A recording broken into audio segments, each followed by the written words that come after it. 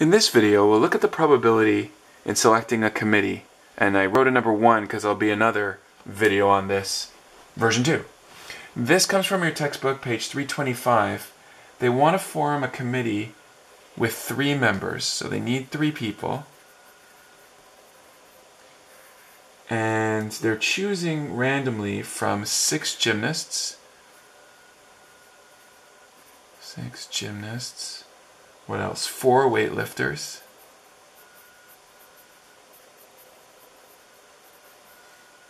And 8 long-distance runners.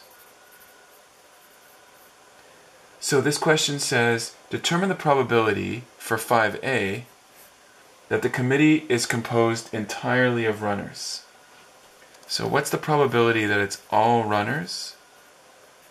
Well, that's just the number of ways we can choose all runners over the number total. So there are 8 runners and we need 3 people. So the number of ways you can choose 3 people and they all be runners, the number of ways to choose all runners is from the 8 runners, choose 3 of them. How many ways are there to total choose the number of total possibilities? Well, there are 18 people and we need 3 of them. So the probability of all runners is just the number of ways to choose the runners, 8 choose 3, over the number of ways to choose anybody, 18 choose 3. Let's calculate that. On your calculator, make sure you know how to use the choose button. 8 choose 3 divided by 18 choose 3. And we get, let's round to, 5 decimals. 0.06863. And so, looking at that question, we're actually done.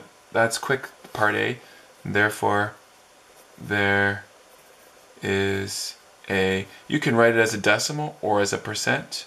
There is a, move it 2 spaces and you get a 6.863% chance of having all runners be on the committee. How about part B? Part B says the committee is represented by the 3 types of athletes. We have 3 types of athletes, so what's the chance you get one of each? The probability one of each is just the number of ways to get one of each over the number of total ways. And the number of total ways hasn't changed much. In fact, it hasn't changed at all. There's still 18 people, and we're choosing 3 of them. But I'll need a bigger fraction here. I want to choose one of each. So of the 6 gymnasts, choose 1. Times, for each of those choices, I can choose from the 4 weightlifters, choose one of them. And for each of those choices, that's times again, I can choose of the 8 runners, choose 1. One of the 6 gymnasts, one of the 4 weightlifters, one of the 8 runners. And we multiply it together because for each of these choices, for every gymnast I choose, I can choose any of the weightlifters. And for any of this combination of choices, I multiply it by all the choices I can make for the runners. Well, now I just have to calculate that. It's easy though. 6 choose 1, 4 choose 1, 8 choose 1, all the same pattern. In case you don't know, you can check it out. 6 choose 1 is just going to be 6.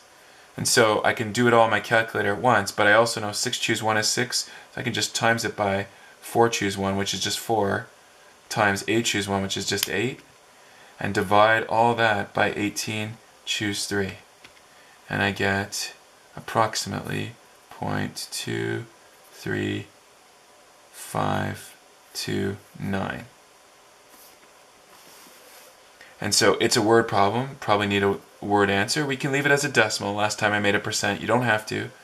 There is a 0.23529, that's like 23.529%, but I'll leave it as a decimal, chance.